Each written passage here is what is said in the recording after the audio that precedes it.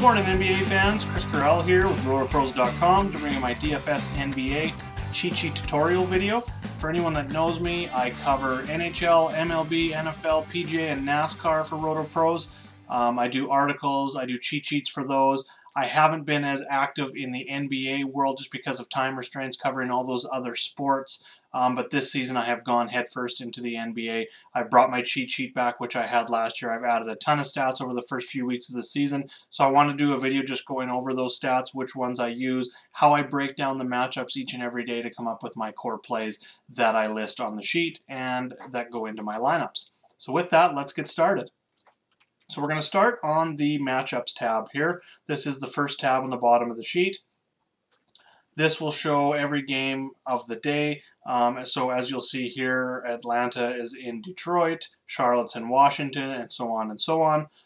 This is Friday, November 22nd's lineup, just if you're wondering here and you're watching this video maybe at a later date. So it isn't current to when you're watching it. This is just the day that I decided to do it. So then beside each one, so in blue, in this column here, that is going to be your road team. Green is going to be your home team. That is relevant when you're looking at the team records over here. You've got the overall record of each team, and then we've got the home and road record. So I've highlighted in green the team that's at home today and the team in blue that's on road today, just so it's a little bit easier to pick that information out. And then to the left of these matchups, it's going to show back-to-back and 3 and 4. So if a team's on a back-to-back, that will be checked. If it's a 3 and 4, that team will be checked there as well. So as you can see, tonight Golden State is the only team on a third game in 4 nights, and no teams are on a back-to-back. Beside that, we've got the Vegas info, we've got the spread, as well as the over/under of that game and the projected points for each team. Talked about the records. We've got the streak here, so how each team's been doing, win, lose. Then we move over. We've got each team's points per game scored, and we've got the points allowed per game, and that is for that team as well. So Atlanta has scored 107.6 points per game this season. They have allowed 116.9 points per game. Everything is color-coded throughout the sheet, so things that we're looking for to target are going to be in green. Things that we're going to maybe looking to fade, things that stats that don't stand out, that aren't good stats, are going to be in red. Just a little bit easier to pick that information out. So as you can see, points per game allowed by Detroit, that defense is not very good. In terms of, if you look down here, say at Miami, Miami is scoring 112 points per game. They're only allowing 103. So that's green. The leaders on this slate right now would be Utah's only allowing 100.6 points per game. Then you got the Lakers at 101.1. So that's kind of how you look at that. You can see a team's offense and their defense as well. So moving over, dig into pace. So pace is just how many possessions a team is getting, so you can tell which teams are up and down the court faster, which ones like to take their time, use more of the shot clock and that sort of thing. We want high-paced games. There's going to be more opportunities for shots, rebounds, assists, pretty much steals, blocks, just more chance for fantasy points in high-paced games. So that's kind of what we're targeting here. So looking at this, I've got pace for the season and then pace for the last 5 games for each team. So you can see Atlanta's a fast-paced team. They're 11th in pace for the season, 2nd in pace over the last 5 games. Detroit is 21st for the season, 17th in the last 5 games. So looking, let's say, you're kind of looking for teams in the top half of the pace facing off against each other. So one that we see right away, we got Miami at Chicago, 12th and 8th. Those teams are 12th and 8th in pace on the season. It is a little bit lower of a total here. Pretty good defenses going head-to-head. They're both allowing under 110 points per game, but they do have high pace, so there could be a chance for some fantasy relevance in that game. So then moving over past pace, we've got offensive efficiency. And offensive efficiency last 5 games. And then we've got the opponent's defensive efficiency and the opponent's defensive efficiency over the last 5 games. So as you can see, Atlanta offensive efficiency is outside the top 20 rankings overall, but they get a pretty good matchup against Detroit, who is outside the top 20 in defensive efficiency. So it's a pretty good matchup for them there, despite them being a little bit lower on the offensive side of things. So then moving over, we've got fantasy points. Opponent defense versus position. So this would be Atlanta's playing Detroit. So if you just look at this row all the way across, Atlanta's playing Detroit. So everything in purple here is the defense of their opponent, which is Detroit. So if you go to the line below, which is Detroit and Atlanta, all of these numbers here are going to be Atlanta's defense. So you're always going to want to look at the row across when breaking down matchups. So let's look at Atlanta at Detroit. So Detroit is ranked 24th against the point guard, and this is FanDuel fantasy points.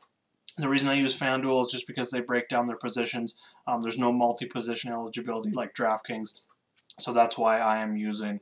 I mean, it's pretty close. If you actually go and look at the numbers, the rankings, even the points per game allowed to each position from FanDuel to DraftKings, comparing them, it's very, very close. But I decided to use FanDuel just because of the positions are very concrete.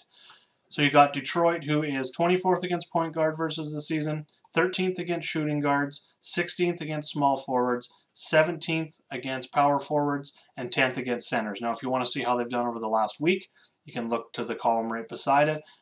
With a little bit bigger sample size, now that we're getting into the season, I'm going to be switching this over to the last 2 weeks. So instead of a 3-4 game sample size, which really, you know, it doesn't really give us enough context as to who they played, doesn't give us really a big enough sample size to say, okay, all of a sudden Detroit is first against small forwards over the last week, but they're 16th versus small forwards on the season. That could only be 2 or 3 games. They maybe played some of the weaker small forwards in those 2 or 3 matchups, some of the weaker small forwards in the league, so we're not getting complete context there. So I'm going to open up that sample size to the last 2 weeks. So you can look at that. This is the tab I kind of start with. Like, for instance, looking at over-unders, I like Charlotte and Washington. It's the highest over-under on the slate. Houston, the Clippers down here at the bottom. Something else that I look at when breaking down matchups, and I'll talk about this a little more when we get into the individual player position tabs, is looking for a matchup against a bad defensive efficiency team and possibly a pace team. So let's just look at that. Opponent defensive efficiency with a high pace. So obviously right away, so we're going to be looking at this column here, opponent defensive efficiency, and we're going to be looking at pace of that team. So these 2 columns here. So right away we've got Washington, who is 6th in pace on the season, but they are 29th in defensive efficiency. Going to want to target some Charlotte players for sure tonight, because that's just something that correlates really well. We've got Brooklyn here as well. They're 4th in pace on the season. They're 18th in defensive efficiency. Going down the list here, yeah, that's just a few that stand out. So you got San Antonio, 13th in pace, and they are 28th in defensive efficiency.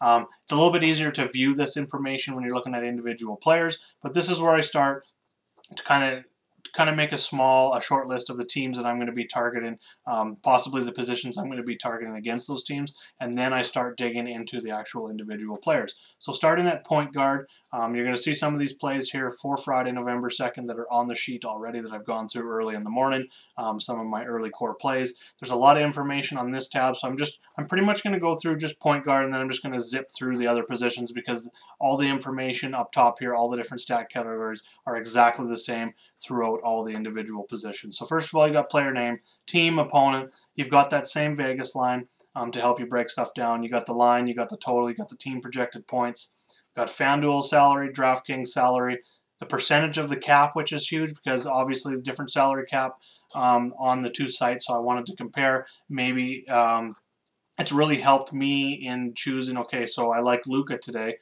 Which site is he a better value on? So he's going to cost almost 23% of your salary cap on DraftKings, but he's only going to cost 20% of your salary cap on FanDuel. Makes me like him a little bit more on FanDuel. So that's kind of how I use that percentage of the cap.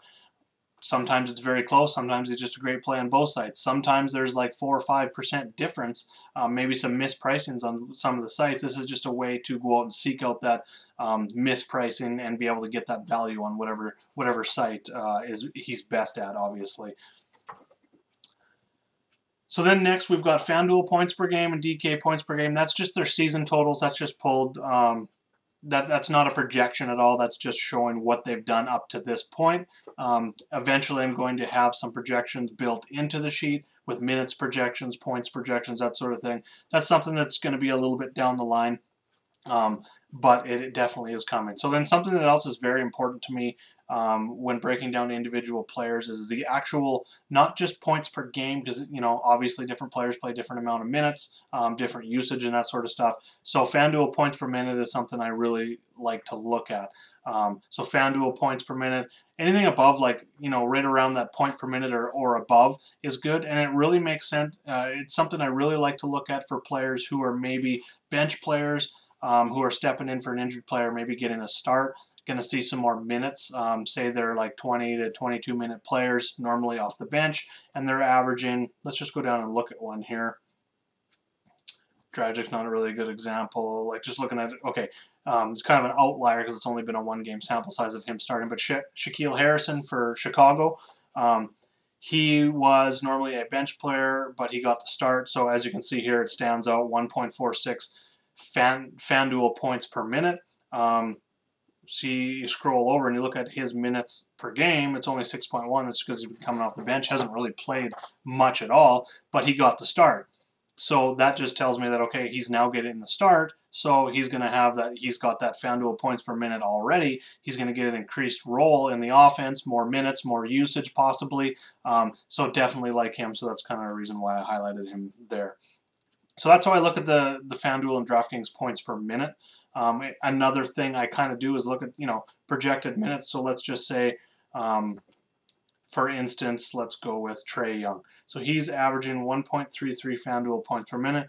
We take that 1.33 and we say, okay, he's averaging 33.7 minutes per game. Let's just give him, you know, a lofty projection of 35 minutes. So he's 1.33 FanDuel points per minute, and then we're going to times that by just his 35 minutes projection. That, let's just say that's the projection that we think he's going to play tonight.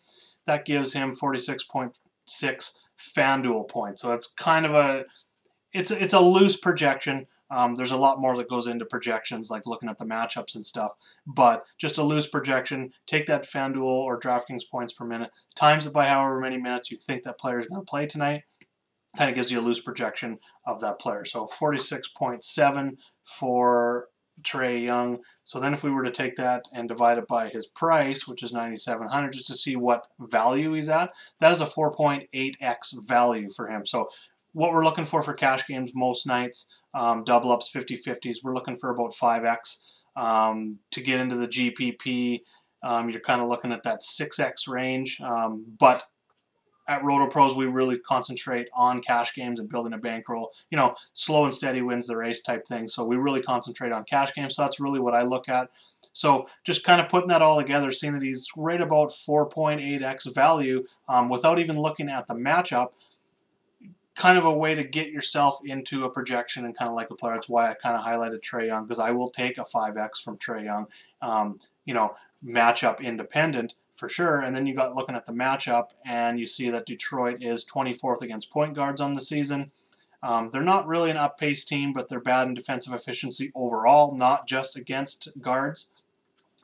So that kind of gives me, okay, I can probably take that points per minute and give it a little bit of an increase tonight just because of the matchup. He's probably going to get hit over 5x with my original projection.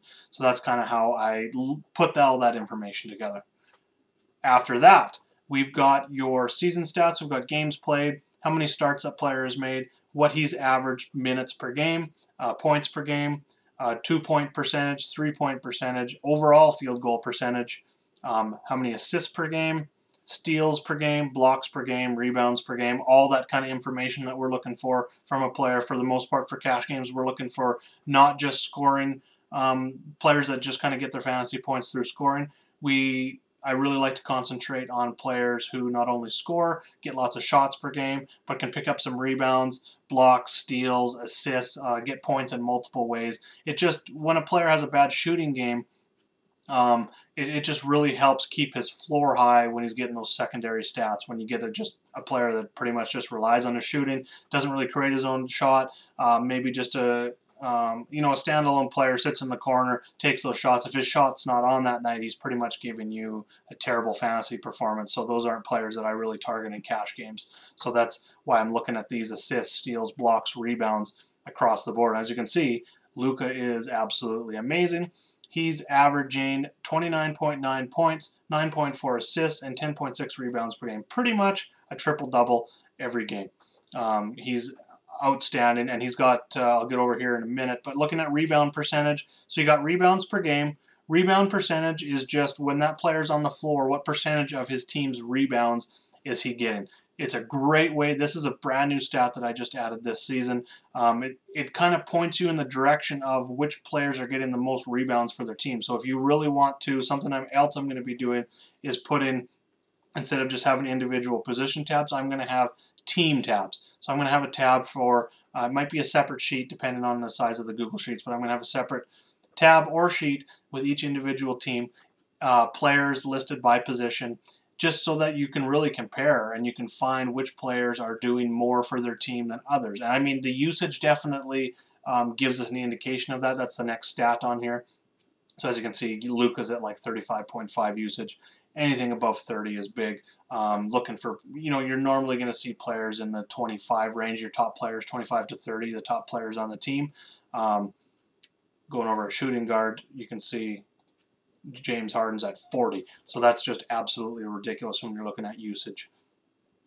But what I'm trying to create with that rebound percentage and some of these stats, and then, like I said, getting into listing each individual team, is just to better your research, just to find the players maybe that you can ignore those outlier performances from some players and see on a bigger scale, larger sample size, which players are performing for your fantasy team consistently on a night-to-night basis, which is kind of what we're looking for from a cash game perspective.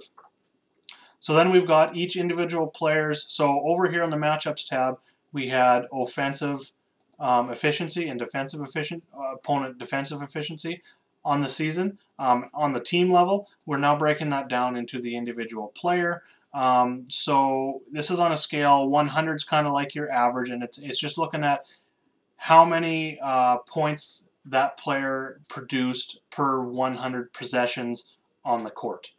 So anything above 100, 100 and above is good. Anything below 100 is bad when you're looking at the offensive rating. So obviously you see Luka at 120.7 is one of the highest in the league.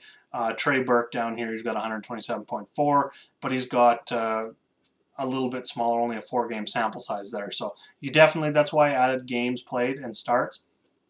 It's just to see when you see that massive 127.4 offensive rating, wow, that's unreal. I should get Trey Burke in my lineup. Keep in mind, he's only played 4 games this season, averaging 17 minutes per game. So that's just something to keep in mind. The sample size is very important when looking at stats as a whole. No one stat is the be-all, end-all of stats that are going to point you in a direction to choose a player or choose a team, no matter what the sport is. You're going to have to dig deeper and look at multiple stats, look at sample size, look at opponent efficiencies, that sort of thing. You got to put it all together to create your plays. It's not just going in and saying, oh, okay, this player averages X amount of points per game, I want him in my lineup. No, there's so much more that goes into it each and every night. And using this research consistently, putting it all together each and every day, is going to help you become a better fantasy player, no matter what sport you play, in the long run. So that's why I created these sheets, is to put all the information all in one spot to really push your research process to the next level and even save you time. A lot of people I know don't have time. A lot of our customers work full-time jobs during the day, don't have time to go over the stuff like I do, 12 to 16 hours a day, most days, every single day of the year. So that's kind of why I put these sheets together to help you guys out. Moving on, we've got defense versus position. We've seen this on the team level on the main page, so it's just defense versus point guard for the season. And then the 1 week, like I said, I'm going to be switching that up to 2 weeks. So that helps you pick out, like Luka, pretty good matchup here against Cleveland, who is 18th versus the point guard on the season, fantasy points per game allowed. As you can see, Dallas, we're going to move into the offensive efficiency here. Dallas is first in offensive efficiency on the season, thanks to Luka. And then opponent defensive efficiency, we've got Cleveland, who ranks 19th in defensive efficiency, so pretty good matchup there as well. Both teams are 20, outside, looking at the season, they're outside the top 20, 23rd and 24th in pace, so it's a little bit slower pace game here. Another reason why we get a little bit lower of a total. given that it's a pretty good matchup for Dallas going up against Cleveland. So that's just kind of how I put it all together. And then this is your injury status here. So as players are out, I'm just going to come over here and type out. That changes them to red over here just so that you're not putting them in your lineup. So all of this on the individual player level is a great way to starting to compare players. Like for instance, let's just say two players that are right side by side, just easier to look at. You got Trae Young and Russell Westbrook. So you got Trae Young, who gets a matchup against Detroit, who's 24th against point guards on the season. Westbrook gets the Clippers, who are 16th. So obviously the matchup checkbox goes to Trae Young there. We've got offensive efficiency. That obviously goes to Houston. So Westbrook gets that. And then we're looking at the opponent's defense.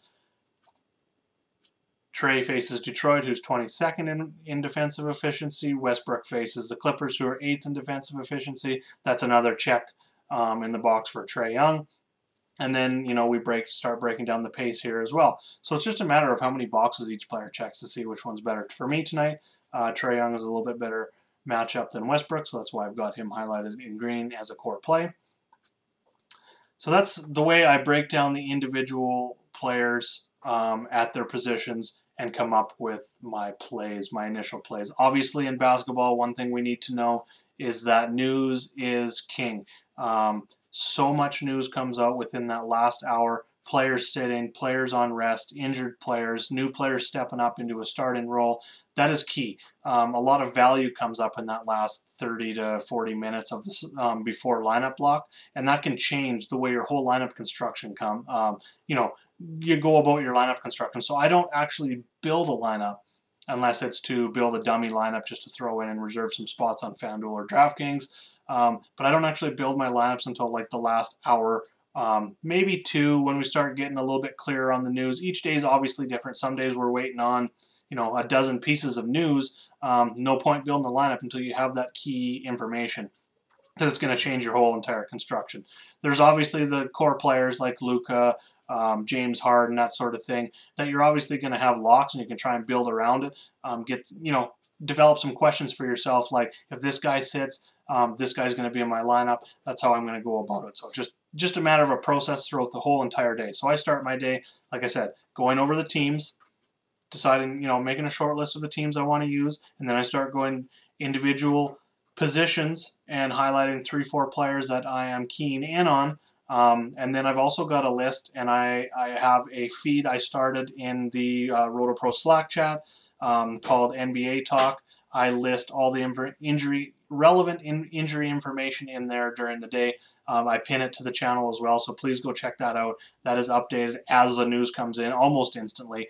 It's not quite instant because I do it manually, and then as we get closer to lock, there's another channel, NBA Starting Lineups. Definitely get in there. I use that just to post every team's starting lineup as it comes in. Again, just wanting to put all the information in one place to make it easier for you guys. So like I said, I'm going to go through the rest of the positions, but I'm just going to kind of give you, because everything is exactly the same once you start going through all the other positions. All the stats are the same, all the usages. The only thing that really changes is the defense versus position changes to shooting guard. Other than that, everything else is the same. So you can breeze through all these positions, and if you want, to highlight your own, make your own player pools without, having to, do notes or whatever, you can go up to File on the sheet. You can't see it here. I've kind of narrowed this down just so we can just see the relevant information on the sheet. But at the top of the sheet, if you click on File, create a copy, then go ahead and name it whatever you want. Chris's copy is what I call mine if I'm making myself a separate copy to do some calculations, or maybe build a GPP player pool that I want for reference. Name it what you want, open it up. It now becomes editable. The one that you're looking at right here and the one that you're going to download each and every day is going to be view only, which is fine. But if you want to go in and start highlighting players, maybe utilize that, make your own player pools just to have for reference, definitely go make your own cheat sheet. Then it will be editable, and you can start adding your own players in there as well to go along with ours. Something else I'm going to have on the sheet with me and Austin moving forward on a daily basis here, just going to go in and bring it up, is consensus ranks. So there's going to be a sheet that I'm going to have here: point guard, shooting guard, small forward, power forward, center. And like I said here at the bottom, ranks are based on points per dollar value. So I'm not just going off, our ranks aren't going to be who's going to score the most fantasy points tonight. It's going to be points per dollar, which factors in, obviously, the salary for each player.